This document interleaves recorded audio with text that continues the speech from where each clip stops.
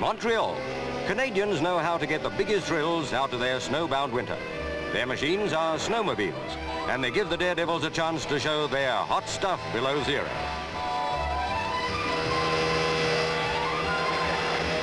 After the aerobatics, they were set for the speed event, the World Snowmobile Championships. With a top speed of 90 plus, the hotted-up snow scooters fairly fly round the difficult circuit. The track-driven machines are powered by 750cc petrol engines.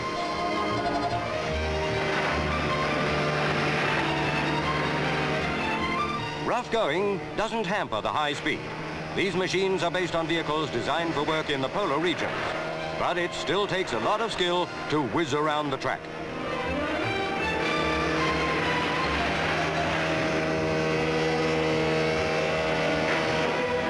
And racing up to the flag, Steve Ave of Wisconsin wins the title World Snowmobile Speed Champion.